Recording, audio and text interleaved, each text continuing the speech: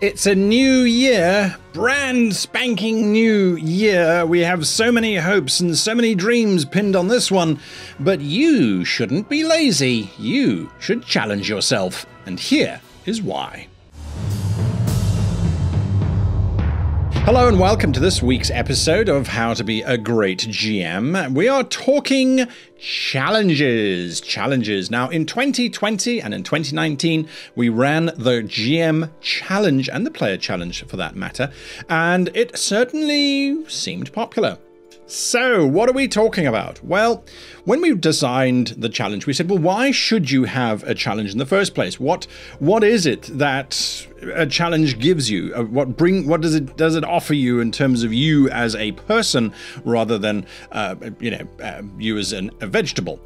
And so a challenge oftentimes helps to destroy writer's block. Now, how does it do that? Well, if you set yourself a goal, if you set yourself a challenge and you say, right, I want to do X or I want to do Y, then it gives you something to aim for. If you don't have anything to aim for, if you don't have any goals, you don't have any aspirations, you're not challenging yourself, then that's what you're going to get. You're not going to get anything. Well, you are going to get nothing. Wow, that's complicated. In other words, if you don't have a goal, if your goal is, if there's nothing to achieve, then that is what you will achieve, nothing. However, if you do have a goal, even if you don't get there, but you have tried, you have done far more than someone who has not. Now, I wish I was a great and wise philosopher, because then I could put that into a few simple words and, everyone would go, ooh, and ah, and it would become one of those horrid pictures that hangs on the wall saying, try or fail, you always learn, whatever.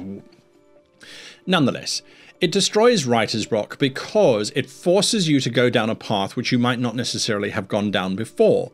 So in our challenges, for example, there are a few things that you needed to do in 2020 in order to complete the challenge. Now, I'm happy to say that there were a lot of folk who completed, or at least competed in the challenge. Not all of them made all of the targets that were set in that challenge, but every single one of them had a great time whilst doing it and learned something in the process. So that's definitely one of those. The second one is it broadens your horizons. It really says to you, you know what? You did not plan on creating a race this year. You're not one of those home brewers. But because the challenge for 2020, one of the steps was to create your own race, what that did was it meant you, if you were participating, going, well, let me try. Let me see what goes into making your own custom race for whatever role-playing system you're using. So it helps you to look in spaces and in places that you wouldn't normally look if you're not going after a challenge. And then finally, the other thing that I think that challenges do is that they empower your imagination. Mother is the necessity of all invention, as far as they say. No, wait. Oh my, this is a terrible... Listen not to what I say this day, for wisdom found here will never be. Necessity is the mother of all invention. That is the actual phrase. Good grief. So what that means is if you are required to do something, if you are required to come up with a race, not only do you have to explore a different part of the rule set that you might not have explored before, but now you have to start thinking and being imaginative in a different space as well. And that's very important. That's critical to realize, is that this is that space that you're going to go into, it's a space that's going to make you think and think outside the box. All of these things, as far as I'm concerned, are super empowering and things that you should be trying to do on a weekly basis, let alone on a yearly basis. So I want to just take a little bit of time during this video to reflect on exactly what some of the answers were to the 2020 challenge. Now, there were so many people competing that I can't read out the names, or not competing, completing the challenge, I should say. There were so many people that I went through it and I just compiled some numbers. I got you some data on what the responses were like, okay? So you can have a look at that. Now, we had 32 new campaigns starting from the folk that started this, that completed the challenge for 2020. 32 new campaigns. That's amazing. That's fantastic. That means 32 new campaigns with an average of 4 players per campaign, plus a GM, that's 5. That's about 150 people who had a really great time this year, or at least hopefully had a great time. 70 let me get this right, 70 3/6 of new players were started playing. So 70 players and then 3/6 of a player were introduced to role-playing this year through this challenge. 70 people suddenly discovered this fantastic hobby that we all love, and I can't think of any greater way of sharing our hobby than to get people involved. Someone wrote that the people they got involved only counted as a sixth each because they were all murder hobos, so that's why it's the 3/6 comes in there. Now, listen to this list, and I have to read it because it's just long. These were some of the new systems that were tried. So most of the contestants, or completionists, I should say, most of the people who submitted for the competition, most of the people who submitted for the challenge, it's not a competition, there's nothing to win. You get my point. Most of the people who submitted, they had been playing Dungeons & Dragons, a sort of a standard kind of role-playing game. The challenge for 2020 was to play a new role-playing game that they had not played before. And so we got this list. Now, there are some games on this list I've never even heard of, but you can bet your bottom dollar I'm going to be adding them to my list to go and explore and see what these are all about. So we had Emberwind, Does the Captain Have Another Project?, Blades in the Dark, Cats and Humans, Star Trek Adventures, Tales of Equestria, Savage Worlds. Someone created their own RP system. Fantastic. Fate, Starfinder, Pathfinder, Lancer, 10 Candles, Don't Rest Your Head, Iron Sword, Deadlands, Virus, Vampire the Masquerade. So that's quite a different range of games from the usual ones that you would expect. Pathfinder 1, by the way, not Pathfinder 2. So I like that. Don't Rest Your Head. I've never heard of that before. I want to go and explore that. Does the Captain Have Another Project? I know that that's the English translation because I think the original is in German. But yes, Cats and Humans? That sounds awesome. I need to go and find these games and I need to go and play in them because they yeah. All right, so we are being expanded by looking at what other people have been doing, or expanded, as we discovered last week. New worlds. I'm going to read out the name of these new worlds that were created because they're really cool. Now, the challenge, by the way, for 2021 is coming up at the end of this video. And yes, I'm being a bastard and I'm making you watch the whole video, or just skip to the part where I start doing the thing. But you get the point. I mean, I'm celebrating. This is New Year, folks. This video, by the way, is recorded and released on, well, it's recorded earlier, but it's released on the 1st of January. So that's why I'm excited. It's new. It's great. It's brilliant.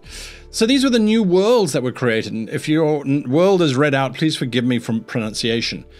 Imperia, Asylum, Anhiri, Glassman City, Grim Hollow, that was updated and corrected. The original Grim Hollow world map was updated and corrected by a user. Another user had a poorly made new world that they created, but they made it nonetheless. Much better than someone who did not make a new world. Lufane, Shattered Worlds, Stelvershold, Eternia, Dragon Gem, and then Smooshed Earth, which they said they brought the Earth and smooshed it around, and that was their new world. These were the new playable races that were created, and this is just some of them, because some people created like 5 or 10 or 15 races, and some people didn't tell me the names of the races that they created. But there's an interesting little thing that's coming out of here. So look at this. Canistars, wolf folk, Contrivances, artificial aliens, Raccoon folk, Salora, which is fungus people, Beastkin, Dryadkin, Elflings, which are sort of weird elves, Rock Elves, what are those? Those sound exciting. Dayumit, Cat or Fox folk, Pipe Fox, Metamorphic Shapeshifters, the Femir, which are lizard folk, Smolderlings, and then the Nihir, which is an Arctic creature-like thing. I find it very interesting, at least certainly from those that submitted, that we're getting a lot of anthropomorphic creatures coming through there. Wolf folk, pipe foxes, foxes and cats, the lizard folk. I think that's really cool. And what that means is that we're looking for new ways of creating living worlds. Fantastic. I want to add all of these to my game. I really do, because they all have so much potential to them. And then finally, the challenge was to get a new set of dice. Now, I know this is a contentious issue, and it's not because on the channel we promote dice that you can go and buy. I have to admit that is a benefit for us, But having more dice, it's a hobby, it's a collection. I collect dice. I have dice made out of reindeer bone. I have dice made out of stone that comes from the middle of Africa. I have dice that come from Kyoto in Tokyo. Well, in Japan, not in Tokyo. In Japan. I like to collect these weird and wonderful things. I mean, they're just so cool. Anyway, this is the list of dice that were collected over the year by the submissions. Metal dice. A big dice. Oh, God, I love a big dice. Yeah, I like big dice. A yen coin for being a D2. Endless dice. Thank you. They were one of our sponsors. Digital dice. Red, blue, yellow with glitter dice. Someone lost a D8. There was our moment of silence. RPG bot was installed on some Discord servers so that they had virtual dice. A random assortment of dice. Dice for achieving level 5. They purchased dice for achieving level 5. Star swirling dice. Dice for or from a significant other. Nothing says I love you quite like giving them a set of dice that will betray them at every turn. Which reminds me, I need to buy a set of dice. Color-coded dice. Pretty colors dice. Donated dice. Nothing better than donating some of your old dice to a new player. Let them get a feel for it, and then, of course, you get them to buy their own. Tiny dice. I've had tiny dice before. I think they're in a jar somewhere behind me on the shelves. Kanji dice. Literally dice with the numbers written in kanji. That would have helped me when I was in Japan. Green dice, and then a jade D20. That's pretty awesome. I think the most spectacular dice I got this year was the solid silver dice for a Kickstarter campaign that sadly didn't succeed, but the silver dice are absolutely amazing. All right, so big up to all of you who competed in the challenge. And the way that they competed, by the way, is that they joined our Discord server, and that's discord.gg/GreatGM. And there's a channel there called Challenge, and it will be now updated to Challenge 2021. And so that leads me quite neatly into Challenge 2021. You are going to identify an element or an aspect of your role-playing as a GM or as a player. So we're opening it up. As a GM or as a player, you're going to identify an aspect of your role-playing that you feel you are particularly weak on. And you're going to work on it. That's your challenge. So if you think you tend to railroad, you got to work on that. Figure out how to be more sandboxy. I've got videos on how to do that. If you are a player and you tend to draw your sword and kill things before asking questions, you've got to work on that. These are just examples. They're not specifics. I'm not throwing shade on any one particular type of person here. You find out what is weakest for you. And if you don't know, it's a great opportunity to just jump onto your social media and ask your role-playing group, hey guys, I really want to work on my role-playing this year. What do you think are my weakest points? And then you must list them and let them come back to you. Don't wait for them to try and give you the answer, because they're not going to. They're going to be too timid.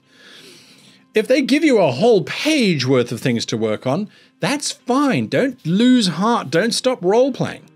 Choose one of those things on that list and then work on it. Maybe you hurry through scenes. I know I do that. I've got into this habit where, because I've been playing games online, primarily for an audience, and my games are usually an hour and a half long, I race through scenes now because I just want to I've got so little time, I have to get through stuff.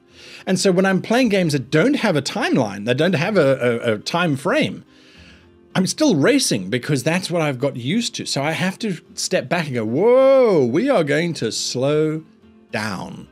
We're going to slow down.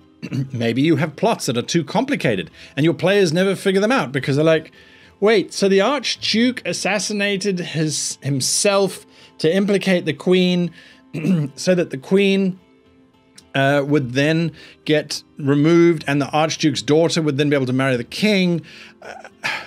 But the Queen actually murdered the Archduke first. Wait, maybe that's something to work on. So that's what you're going to do. You're going to work on this stuff. You're going to challenge yourself, look at what you're doing, and figure out how you're going to avoid that. Now, in the next couple months on this channel, we're going to be focusing on being better. I mean, that's what the whole channel's always been about. We're going to be looking at specific things, very specific things. So if you have a challenge in terms of, well, this is what I do as a GM, I don't know how to fix it.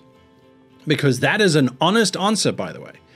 Leave it in the comments down below and I will add it to the list of videos that I am doing, because that's what we're all about. It's about improving ourselves. And it gets to a point where you can look and know all the rules that will never make you a great GM, because you can't hold pace or because you railroad, and it'll never make you a great player. Yes, you've got the perfect build character, but the character is absolutely boring. So it's all about making 2021 about upping your game, but in a very dedicated, very focused kind of way. So I want you to join me on this journey. So what is my biggest thing for 2021? What do I have to work on? To be perfectly frank, I am going to be working on my notes. I am going to be working on my notes. That is my least favorite thing to do. It's a very, very laborious thing to do. So I am going to be working on my note taking. I really want to make sure that I'm doing more in terms of that. So that is what I will be working on for the beginning of the year. I have a few other things that I want to work on, but I have the luxury of actually running a channel that requires me to do lots of role playing. So I have the opportunity to explore more options, but that is my goal. I want to take more notes, and I want to take notes better. Now, I have obviously been working with World Anvil for many years in terms of keeping track of your world and all that sort of thing. But in terms of taking notes in game, I think I've found something which is going to make quite a big difference. I'm going to talk about that in another video later on in the year. Anyway, I wish all of you the most fantastic of 2021s moving forward. I really, really hope that this year is the year that we can put 2020 behind us and come together and really solve this global problem and get back to playing games, damn it. There is no sponsor for today because it's a new year, and why not? And our biggest sponsors, our biggest supporters are our fabulous Patreons. So I cannot thank you enough for the amount of love and effort and support that you give this channel.